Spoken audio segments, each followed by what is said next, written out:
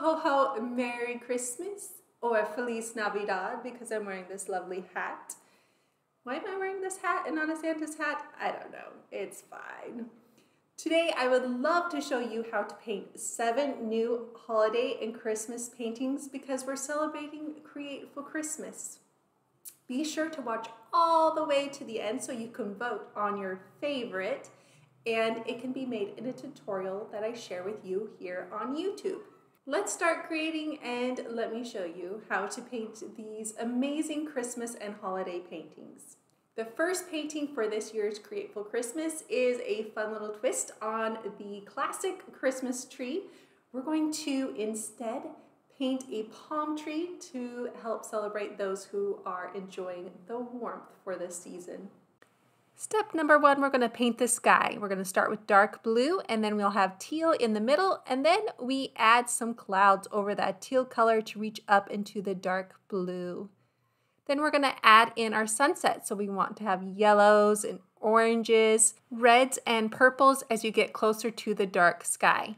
And all of those colors are going to reflect onto the water, so we're just going to add them right below, going across, and paint our ocean.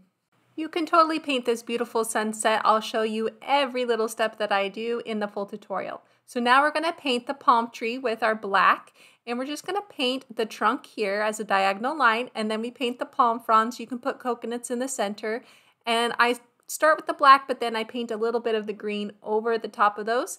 And then I'm going to add in the lights, and this is what makes it Christmassy and festive, and I just add a little dot of yellow, and some of them I add some white too. That's it, and after we've relaxed, you have this lovely Christmas tree painting. Our next painting is a Christmas classic. It's very beautiful, simple, and elegant. We're painting a Christmas poinsettia.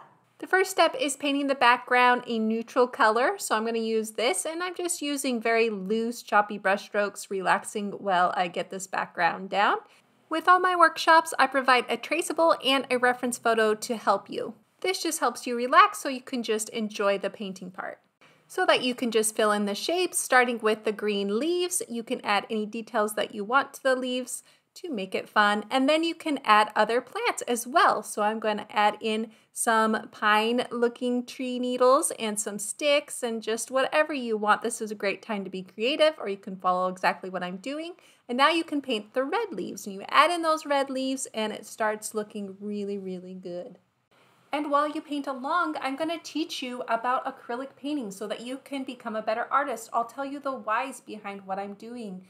Every painting I make is different, so you can learn about your own personal preferences and how you would like to express yourself. I always encourage you to be creative and do anything you would like to your own paintings, and the final details is a great time to do that. So I'm going to add in a little bit of colors to my red leaves and yellow in the center. And I'll tell you all the little things that I do in the end so that you can decide if you want to do them to your own painting or not. I'll ask you things like, do you want to add a vase? I'll show you how, and you can decide if you want to add a vase to yours or not. The purpose of painting is to relax in the process and in the end have a painting with your personality in it. Next, we're painting a simple and sweet Christmas lamb. In the first step, we're going to loosen up, relax, and grab some green paint and get that down on our canvas. And then we will take a little bit of the tan colors and put that in the top of it and leave the bottom green. Then you can draw the lamb using my reference photo or traceable, and then we're going to paint the lamb. While we relax, I'm going to teach you how to use your brush strokes to create texture so that it looks like lamb's wool. Then I'll teach you how to add highlights so that your lamb starts to take shape. We'll add a little pink to the areas of the ear and the nose. Now we're going to add shadow areas to our lamb so that we can continue to give shape to our lamb. See what a big difference the shadow areas create against the highlights to create form so that your lamb starts looking like a lamb. So now we just need to add in some details on the face. We want an eye, nose, mouth, those kinds of things. Lambs are very symbolic for Christmas and Christ, and that's why I wanted to show you how to paint a lamb. And I'm also going to add in some final details, this bell around the neck, and just make it look a little Christmassy. These 3 paintings are really fun, aren't they? I have more to show you. What would the holiday season be without a snowman? This year we're painting a playful one that you can personalize and decorate however you wished. We'll relax in this first step, just get this teal color background down, and then we can add a little dark blue to some areas. And if you want, the next step, you can either draw using my traceable, or you can just paint along. And I'm going to start with the hat, filling in the hat. If you have traced it using my traceable in the workshop, then you just fill in all of these shapes. And if you want to make any changes, you're always welcome to do that. I'm going to paint in the white areas, starting with the snow back here, give it a separation between the snow and the sky. And then it's just really easy. You're just filling in those shapes of the snowman with white. Between those shapes, we're gonna paint the scarf, and you can paint it whatever color you want. And while we're painting together, I'll teach you why I'm painting in this certain order. So I'm gonna paint the shadow areas now. And then we'll start adding in the details to our snowman. So we'll finish our scarf. You can design your scarf however you wish. You can design your hat however you wish. You can add different shapes on top. Adding shadow areas and other colors will help your painting look more fun and playful. You can add details that are not part of your snowman. So you can add a star like me, or snowflakes, Christmas trees. I'm going to add some writing, so I'm gonna add the white, and then I will write over it. And that's just a fun little thing I'm gonna do at the end. I'll show you how you can use other supplies like pen with your acrylic. Of course, I will give you all the information that you need with the full tutorial so that you can successfully complete this workshop and have a cute snowman to show at the end. You can do this and we'll have so much fun even if you are a beginner painter. Next, we're painting 3 gnome friends bearing gifts for the season. We'll start out with the background, and you can paint this background whatever color you want. You can even have a white background. Then you'll want to draw the gnomes, and of course I will give you the traceable and the reference photo to help you do that. You can always make any changes you want to them in this step. And then we'll go ahead and start filling in the shapes. We'll paint the hats. You can paint them whatever color you want or follow right along. I'll show you how to add shadow and highlights to the hats to give them dimension, how to add some details to them to make them fun. You can decide if you want to be creative or really focus on working on your skills. So next we're going to paint in the nose, eyes, and beards. We're going to make them all a little different, just like we are, to give them some character. And don't you worry about these beards. I will teach you a loose way to get the look of hair. I'm going to add shoes to the bottom of those beards. They're almost entirely covered up by their beards, and it just makes it look really fun. We'll add highlights, and you can also add colors if you wish.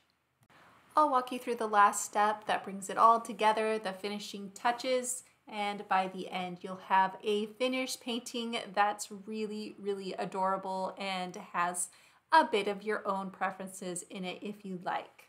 You can make it more religious by adding in what the 3 wise men were holding, or you can follow right along. I just love how friendly they look. I understand that this season can be busy, and I want to help you relax, so I created some really short paintings for you to do. This first one is a beautiful and elegant Christmas wreath to hang on your wall. We'll start by loosely painting a background. This is just a very playful and loose painting. The next step, we're going to paint the wreath green. So we're going to start with the circle around in the middle, and then we'll go to the outside, and we're going to fill it in with just very loose, playful brush strokes.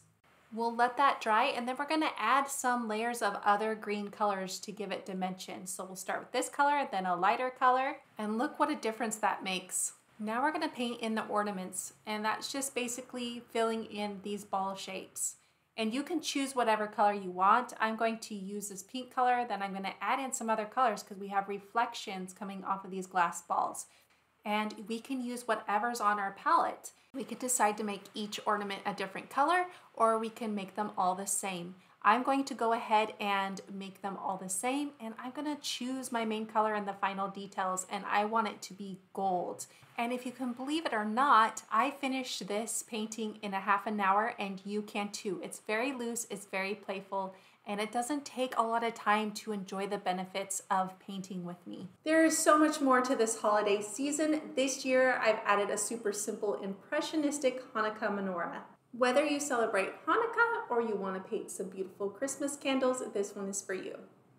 This one's also very simple. We're going to start with painting the background a dark blue color, and we're just going to get loose and playful while we're painting. That just makes it easy to relax. Then we're going to start shaping our menorah, and you can use the reference photo and the traceable in the workshop to help you with this. And this teal color is going to be a nice cool color in contrast with the warmth of the candle lights or flames. So let's begin adding those. To start, we want to add white to the flames.